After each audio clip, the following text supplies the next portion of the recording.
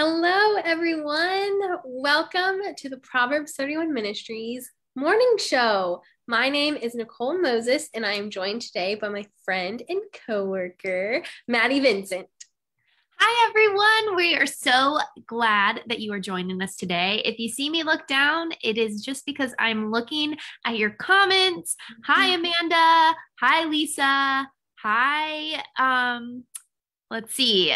Sheila, we're so glad that you're here. This is our monthly morning show. It happens on the third Thursday every month. And you know what, Nicole? At this point, we are just family. There are so many people that tune in every month that we are just so delighted to see come in. But this month is exciting, right, Nicole? Because this is like a gathering of our friends for our favorite fall activities. It is like 60 degrees in Charlotte today. It's amazing. I don't know if you guys have real fall weather where you're from, but leave a comment and let us know. Nicole, what is your favorite fall activity?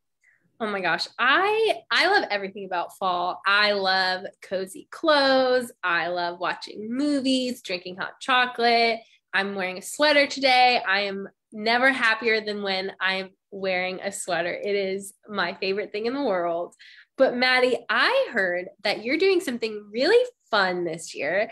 You are doing a fall bucket list, which is so fun. Can you tell us more about that? Okay, I have to be honest with you guys. I love summer. I love long days. I love hot days. I love water activities. And every year, when fall comes around and the days get shorter and the weather gets colder, I get like a little bit sad. And so a few years ago, I started doing this thing where I create a list of fun and intentional activities. And I spend the entire fall season checking them off the list. And so this year I have a fall bucket list. It has all kinds of things on it, from getting a fall themed manicure to drinking hot apple cider on my front stoop. Yum. It's really fun and really enjoy it. I actually think that we created my fall bucket list for you guys. It's going to be in the Proverbs 31 Morning Show Facebook group after this video. So go check it out, and maybe leave a comment on what you would like to add to the list. Nicole, if you were making a fall bucket list, what would be on your list? Oh my gosh, all of these are so fun. I'm so excited. I want to do all of those, but I have never like baked a pie from scratch. And I think that would be such a fun fall thing to do. So I think I'm going to bake a pie, maybe pumpkin pie, maybe an apple pie. I don't know, I but love we're it. baking a pie. I have a feeling that some of our morning show friends have baked pies before. So maybe they can give you some tips in the comments on the best way to bake a pie, the best recipe, the best flavor, all the Yeah, things we want to yes, all know. the tips. Okay, something else that is nice about fall, someone who loves summer, I actually do love this about fall. I love that fall is a natural reset, right? As the weather Yeah. changes, maybe our hearts change. Um, we start being in more routines than we were in the summer. And I love the way that this just entices me, to just spend more intentional time with the Lord, right? Yeah, absolutely. Yeah, I agree. That's so true. And we are actually doing a study that I'm so excited about in our First Five app. We're studying the book of Joshua, and the title is so good. It gets me every time. It's Choosing Obedience Even When You Are Afraid. How Whoa. good is that? Yeah, I know, right? I don't know about you guys, but I feel like some internal resistance towards that title Yeah. because I don't want to do things afraid. I want to do things that I'm confident about. I want to do things that sound fun. And doing things afraid isn't really either of those things for me. Which is why I'm so excited, because today we have a special guest coming on the morning show, and we're going to talk a little bit about that, of how to obey what God is calling you to do, even when you're afraid. And it's going to be really great. And I'm so glad you're here to join us. Yes, absolutely. And we hope that you will join us for that study. We'll put the link to it in the comments, but we're so excited just to study that together and just to learn a little bit more about how to be obedient, even when you are afraid. So we're so excited for that. And also, like Maddie mentioned, we do have a very special guest joining us today. We're so excited. But before we invite her on, take a look at this little video to get to know her a little bit better. Meredith Brock is the Executive Director of Strategy and Business Development at Proverbs 31 Ministries, as well as a literary agent and the publishing manager for Lisa Turkhurst. She has a passion for seeing the Word of God transform lives and loves equipping her teams and authors to strategically take the unique messages God has entrusted to them and reach the globe. Her unique background in the creative industry, exposure to the business world, and her master's degree in rehabilitation counseling has allowed her to challenge her teams to create innovative processes to make a big impact for the kingdom of God. Meredith lives in Charlotte, North Carolina, and is married to worship leader Mac, and is mom to 2 adorable kids, Harvey and Cyrus. We're so excited to hear from Meredith Brock. Meredith, welcome to the Proverbs 31 Morning Show. We are so excited that you're here. Hey, while the video was going, I was looking at some of our comments, and do you want to hear something so crazy? What? We have morning show friends all the way from Malaysia watching right now. Isn't that crazy? Wow, that's amazing. Well, hey, Malaysian friends. Nice to be with you this morning. Meredith, can you tell us a little bit about what you do at Proverbs 31 Ministries? Yeah, absolutely. Well, I'll tell you my really fancy title. It's really fancy and it's really long and it feels a little bit obnoxious to me. But my title is Executive Director of Strategy and Business Development here at Proverbs 31. But what that really means is that I have the best job in the ministry. Which is I get to oversee our whole creative department. So all the designers, copywriters, email marketing implementers, all that kind of stuff, video producers, they all kind of sit underneath my leadership, as well as the development side of the really organizational business of running a ministry. And so it's really fun. I feel really, really lucky to be able to do it. I have been with the ministry for 10 years. And let me tell you how I know that. And that is because my oldest son just turned 10 in August. And I started this job when he was just a little newborn. Y'all, I got his school picture today. I'm just going to show you. I'm going to be that mom. Y'all. He's so cute. I can hardly stand it. He's so cute. So yes, I've been with the ministry 10 years and I love it. Wow. I love that, Meredith. Well, today we're talking about obeying God even when you're afraid. And I'm curious for you, how often has obeying God been in a circumstance that you're afraid? Oh, this is a big topic, you guys, and it's a hard one. And like Maddie said, I think we all have a little bit of resistance to it because we're like, no, I want to do fun things and I want to do things that make me happy and I feel confident in. And but I think when we look at scripture and when we look at our own walks of faith, it's not always easy. And God often calls us into things that we might be a little bit afraid of. For me, I feel like I don't feel like I know. I became a believer when I was 17. I didn't grow up in a Christian home. And right out of the gate, the Lord asked me to do some pretty dramatic things to obey him and begin following after him with my whole life. One of those, this is very dramatic, but one of those was to leave my home. I grew up in Idaho. Was to leave my family. I was 17, like I said, and go move in with a couple in Alaska. What? That's crazy. But what was even crazier is at the time, I had gotten a scholarship to Boise State University. I had worked super hard for that scholarship. I had this whole idea of what my life was going to look like. And God very clearly said, Meredith, you can do that. You can. I'm not going to stop you. But I'm going to give you the choice for a better path because I have something for you on the other side of this choice that you couldn't get to unless you said yes. Mm-hmm. And so I chose to give up my scholarship. I moved to Alaska, and it completely changed the whole trajectory of my life. Now, fast forward again, a few years later, like quite a few years later, I met my husband, we got married. Faced with another similar choice was we had been married for about a year. He had worked really, really hard. He wanted to go into music supervision for movies. And we thought we were going to move to LA. And we were on the course to move to LA. He got a job offer in LA. And then along came a relationship that we didn't expect, and an offer to move to Charlotte to be a worship leader.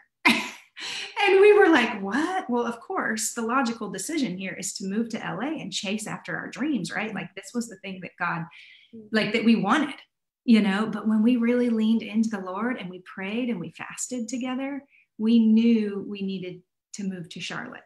And y'all, I can tell you now, 15 years later, I am so glad we made that move to Charlotte. And I am so glad I made that move to Alaska. You know, now fast forward again, here we are again. My husband and I have been married 15 years. We have 2 biological kids. A few years ago, the Lord really put on our heart to step into the world of foster care. And we were very scared. We didn't know what it looked like. We did our research, but we chose to become foster parents. And it has been one of the scariest steps of obedience we've ever made. But wow, I could sit here all day long and tell you about the things that the Lord has taught us and the depth of meaning that we have experienced in our family because of that choice. Now, those are all super big ones, right? Like life-altering decisions towards obedience. I think there's also really small steps of obedience that sometimes feel really, really scary or really uncomfortable. Like this morning, y'all, when my alarm clock went off at 5:45, I did not want to get out of the bed.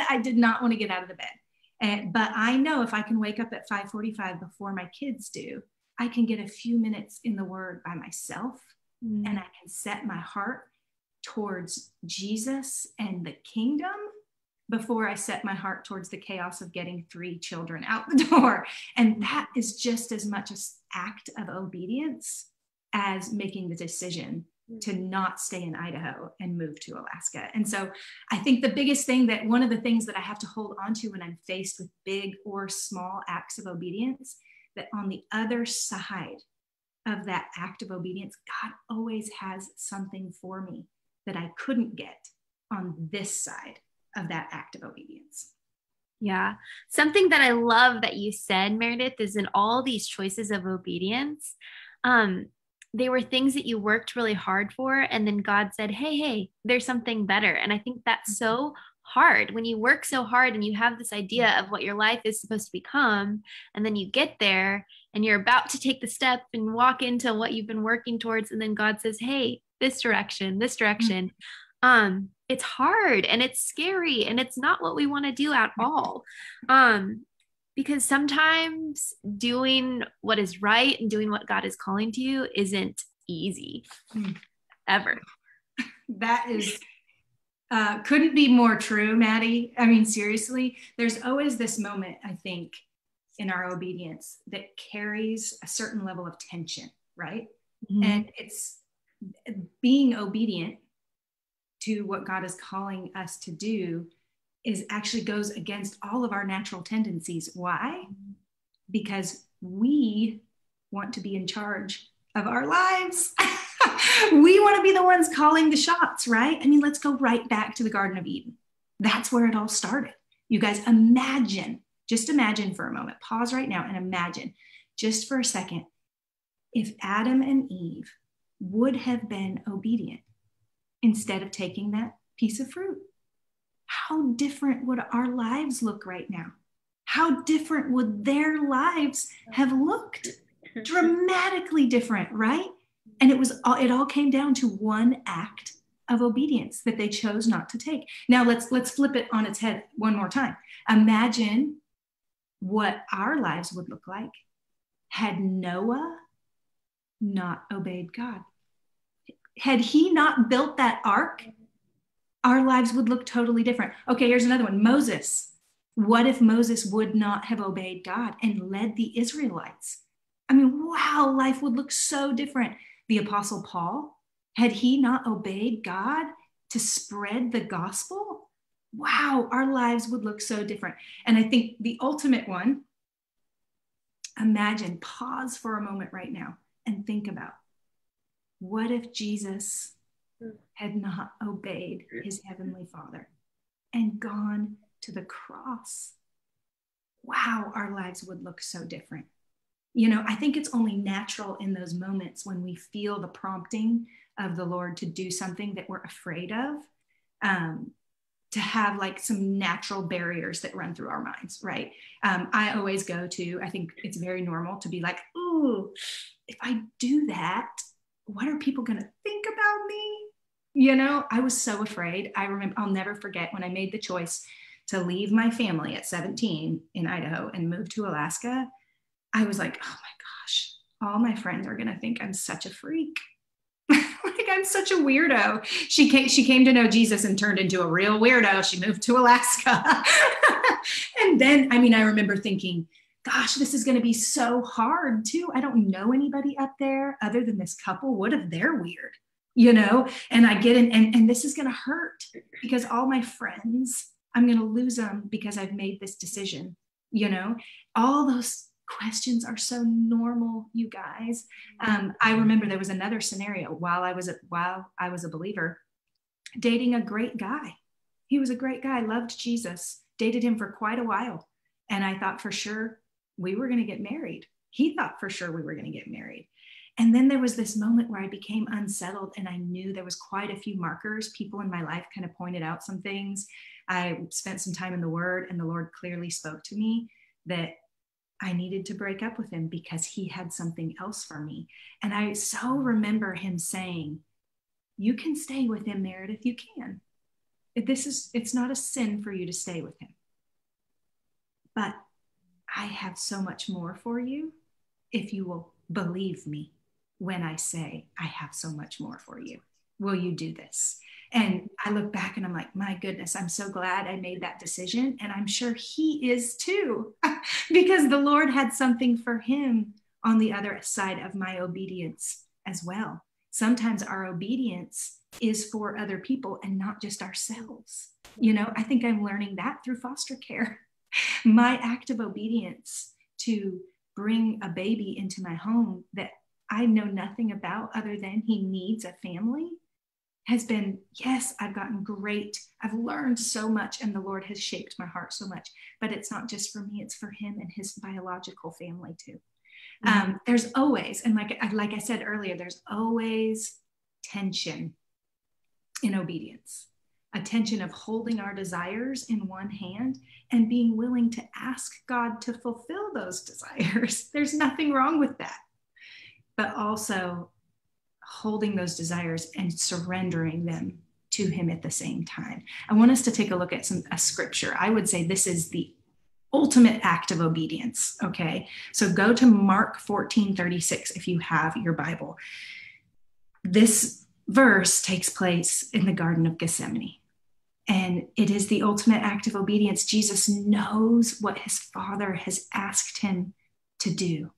And I want you to hear what he says as he's walking in the tension, you guys. Okay, verse 36, Mark 14:36, it says, Abba, Father, everything is possible for you, period.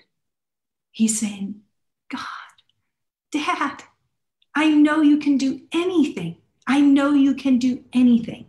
Next sentence, take this cup from me, period. He's saying, I wish is there another way? Do I have to do this? Is this really the thing that you're asking me to do? Then next sentence, yet not what I will, but what you will. He's simultaneously holding his desire to not like, do I have to die? Is there another way? But Lord, not my will, yours be done. And he follows through with it. He does that thing that is scary and painful in order to be obedient to his Father. And what does he get? He changes everything for us, right? Again, sometimes your act of obedience is for someone else. But you know what else? It was for him too, because he got his bride. He gets his bride now by his act of obedience. Now he gets his bride, which is his church, his children, to come home to him. What a beautiful, beautiful thing. But it doesn't take away from the pain and the discomfort of making the choice to be obedient. People joke about this all the time who come to my house for the first time. There's a banner in my front entryway that says, "Comfort is a slow death," which is kind of intense, y'all. Very intense, Meredith. I tend to be, I have a little bit of an intense personality, but the reason I have it there is for it to be a reminder to me and to my family and to the people who come through the door that God will oftentimes ask us to do things that don't feel good. They don't feel good. They push us out of our comfort zone. But on the other side of that moment of comfort, that act of obedience is something so good for us. And naturally, we don't want to do hard things, guys. Let's all admit it. Naturally, we want to be comfortable, but getting uncomfortable creates growth. It'll grow intimacy with the Father. It will increase your level of trust in him. And ultimately, it will increase your maturity as a believer. The more you step into those moments of obedience.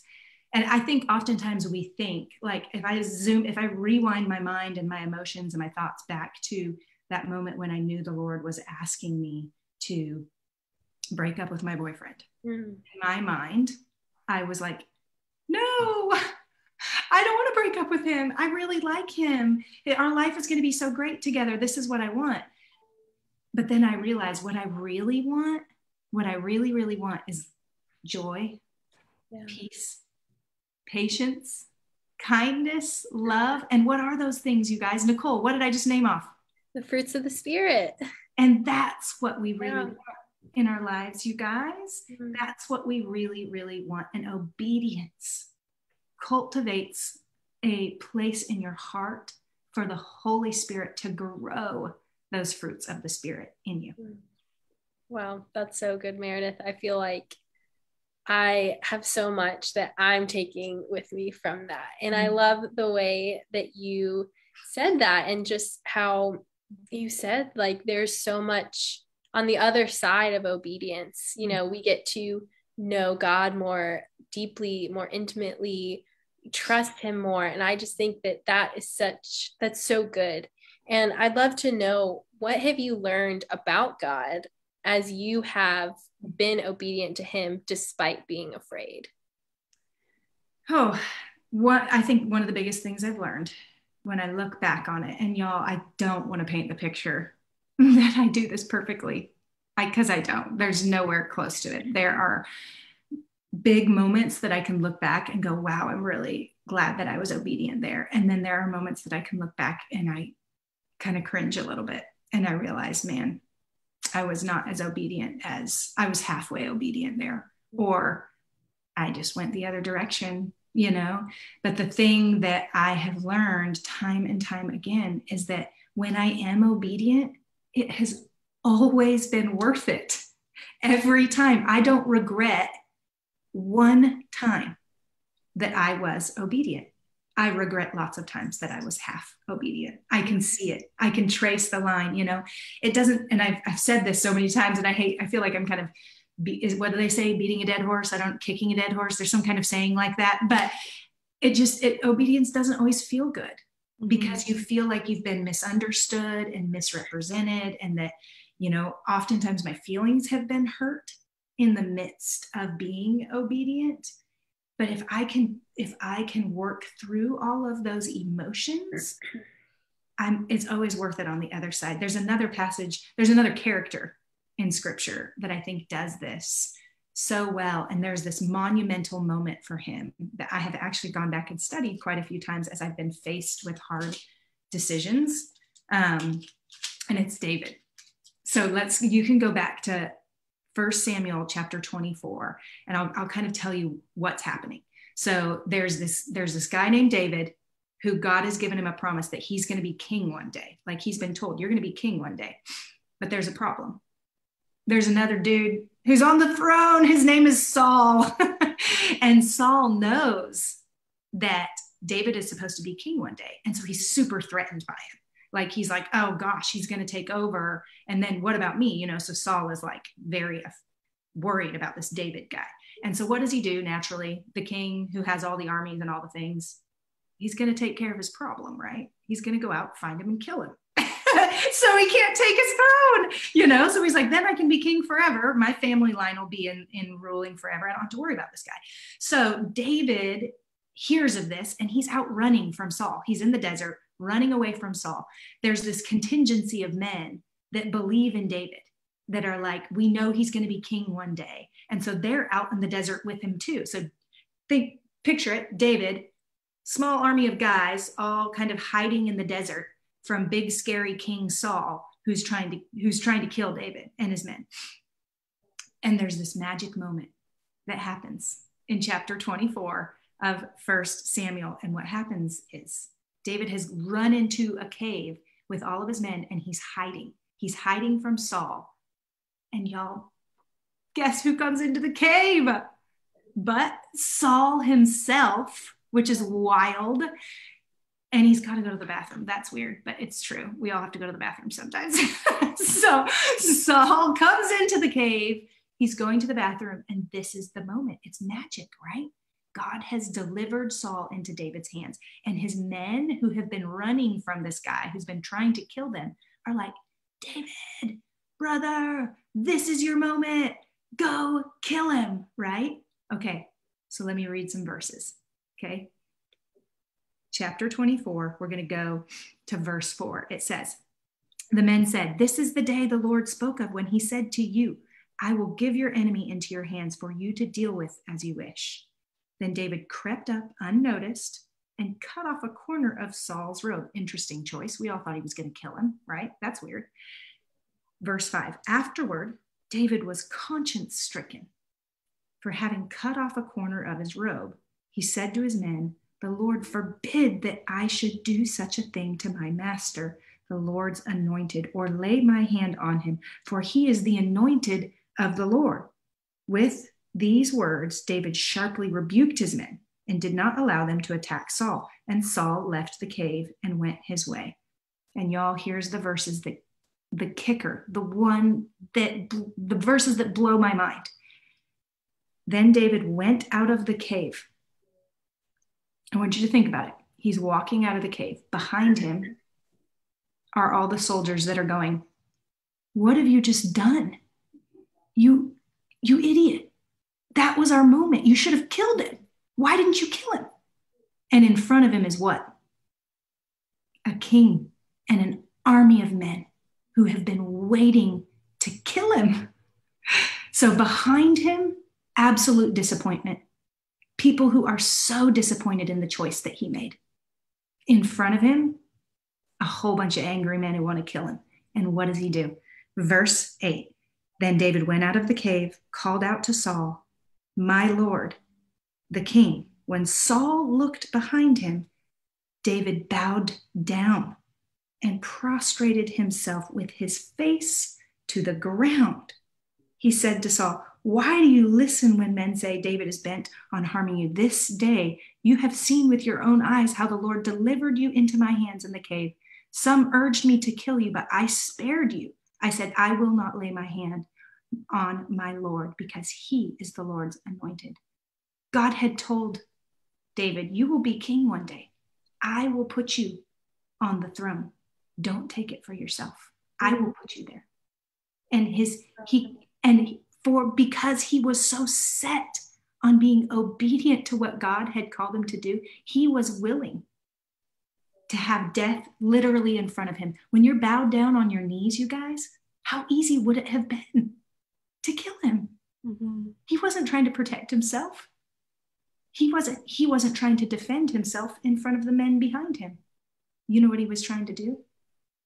Live in full obedience to God, not man. Meredith, that is so good. It's also just such a great story in the Bible. Like, that's so crazy. That's in the Bible, you guys. If you ever tell me the Bible is boring, I'm gonna send you to Samuel, okay? You know what? I think that there's so many things that you've talked about that have resonated. I'm reading the comments as they come in. And you've just talked so much about what you've learned about God through obedience, but also what have you learned about yourself through just this process of being obedient? That I'm a resistant to obedient. I don't want to do it. I think that's what I've learned. And I think when I look at when in those moments when I resist obedience, which we all do, you guys, it's so natural. It's so normal. God's not disappointed in you when you resist it and you're like, I don't want to do this. It's what you do with those emotions that matter. It's what you do with those thoughts that matter. And oftentimes in those moments for me, when I am resisting obedience or questioning, like, I don't want to do this, I can't do this, I like to go, obedience can oftentimes feel like a trial. Like it can feel like suffering. And when you're stepping into David in that moment, I bet you that didn't feel good, y'all. That felt like a trial. Like, do I go out there and bow down, God? Or do I stay right here in the comfort of this cave? I like to look to James chapter 1, it's verses 2-4. It says, consider it pure joy, my brothers and sisters, whenever you face trials, the option to be obedient of many kinds, because you know that the testing of your faith produces perseverance. Let perseverance finish its work so that you may be mature, complete. And here's the part that I really love, not lacking anything. Y'all, I don't want to lack anything. I want to be mature and complete. And obedience, even when we're afraid, is a channel directly to that. That is good, you guys. I want to see some hearts. Give Meredith some hearts for how just great that was. Thank you, Meredith. Yeah, absolutely. And Meredith, that was so good. And I just think about the girl watching this who finds herself in that place right now. God is asking her to obey and do something really scary, and that might feel like a little bit too much. Yeah. Would you share some advice maybe for that girl who finds herself in that situation right now? Absolutely. Y'all, there's 3 things. If you're in one of these seasons right now, there's 3 things that I want you to do. Okay. The first is, and it comes directly from scripture, you need to stay connected to the vine, right? There's that scripture in the New Testament that says that. What does that even mean? Well, that means you need to get in the word of God, and you need to pray and you need to ask him. He promises if you ask for wisdom, he'll give it to you. And so ask him for the wisdom to discern what that step of obedience is. Okay. I love to tell people, a mentor of mine told me a long, long time ago, God is a better leader than you are a follower. So lean into him and say, Lord, lead me. I want to do what you want me to do. So first, stay connected to the vine. The second, y'all, you need other people. Like, you really, really need other people. When I was making those key decisions in my life, I had people speaking into me and saying, Meredith, this is wisdom and this is not wisdom. I think you need to seek out individual wise people to talk with you, to mentor, for you to pour your heart out to. But also, I really want to encourage you, get in a group of people as well. Surround yourself. That's really the third thing, is surround yourself with people that will encourage your obedience and perseverance. I think we're actually, which is funny because I'm in a season right now where the Lord is leading me down to a road of trying to make some hard decisions and asking me to make a step of obedience in some areas. And I'm really excited that we're about to jump into a study in our first 5 mobile app and community all about this. It is the study of Joshua, that book of the Bible, y'all, is fire. It's one of my favorite books of the Bible. It's stories upon stories that you can learn from. But here's the thing that I love about it, is that this is the subtitle of that study, is choosing obedience even when you are afraid. So if you're in one of those seasons right now, like Nicole just said, y'all, Get in the app, get around people, study God's word, pray, lean in. He will lead you through that step of obedience to find what he has on the other side for you. Yeah. Wow. Thank you so much, Meredith. We're going to be sharing in the comments a link to download the First Five mobile app. You guys, this app is completely free, which is amazing. Every day you'll wake up and you'll have reading and a teaching, and it'll guide you through the whole book of Joshua. You can get in groups. You can start one with your friends. You can meet people on the app, and you don't have to read it alone. It's a really amazing resource that we love to provide for you. So check out the First Five mobile app free in your app store. Meredith, thank you so much for coming on the show and sharing so much wisdom.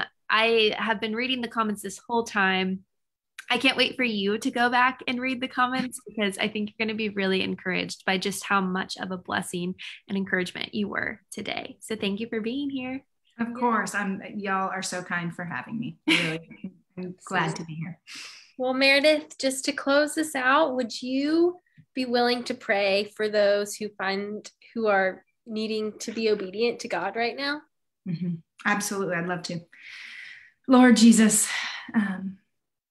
we pause right now in whatever it is that we're doing, listening to this in Facebook Live, listening to whatever we might be doing in the midst of our day. And Lord, we say, we choose you. We choose your way and not our way. We want to mimic that prayer of Jesus in the garden and say, Abba, Father, Dad, we know you are capable of anything, but your will be done, not ours. Give us the strength and the courage to step out in faith and obedience, even in the face of fear, because we love you, Lord, and we want to know you more and be more like your son, Jesus. We pray that you would bless the people listening to this, Lord. Give them the courage that they need to take that next step of obedience. In Jesus' name, amen. Amen. We also just want to remind you guys that if you want to remember who you are, we have a great resource on our bookstore. It's this known cuff. It's this really pretty gold cuff with the word known right in the middle. It comes from Psalm 139:1, which says, "You have searched me, O Lord, and you know me." I can't think of a better reminder of why we should be obedient than understanding that God knows us so intimately and wearing it on your wrist. If you guys want to check that out, we're going to link it in the comments. Otherwise, we will see you next time on the Proverbs 31 Morning Show. Bye, everyone.